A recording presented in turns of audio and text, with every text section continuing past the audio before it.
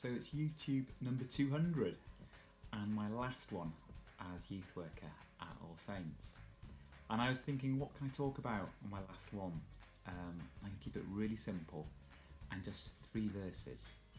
So the first one is a really well-known one, which is John 3:16.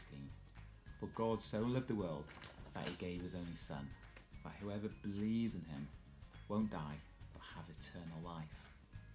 My prayer is for those of you who haven't yet taken that step to follow Jesus, I would encourage you to go for it. It will give you a meaning and a purpose and a joy as you move from darkness to light. And it's why I do this, because I know it to be true for myself, as do 2 billion people in the world as well. What a day to do it, to follow Jesus today. And then my second one is for those of you who are already Jesus followers.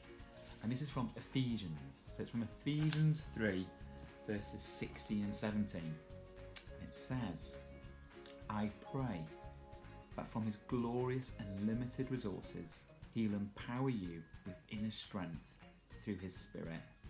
Then Christ will make his home in your hearts as you trust in him. Your roots will grow down into God's love and keep you strong. Wow, what a verse, or a couple of verses. And my prayer is that your roots will go deep. And the only way to do that is to abide in Jesus.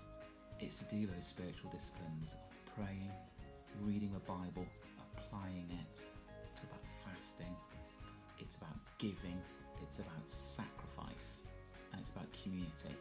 And when you do that, your roots will grow deep.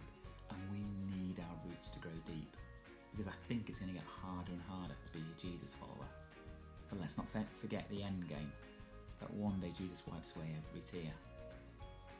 And then finally, it's this one here. Okay, so it's Philippians 1, verse 3. And it's Paul talking, and he writes, every time I think of you, I give thanks to my God.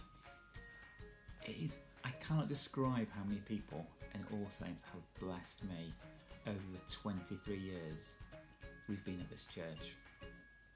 And I'm not just talking about adults here, I'm talking about youth. Some of the things you've said which have just stuck with me and helped me to become more and more like Jesus, more and more like the person I'm meant to be. And I've got a long way to go. But I just want to say thank you. You're very, very special in our hearts. We don't forget you just because we're moving 20 miles away down the road. Please, please stay in contact. Please remember us in your prayers, especially for my family as we settle into new jobs, new house, new place, new schools and all that. But we will be back in Bath. But just to say thank you. Thank you so much, and may God bless you.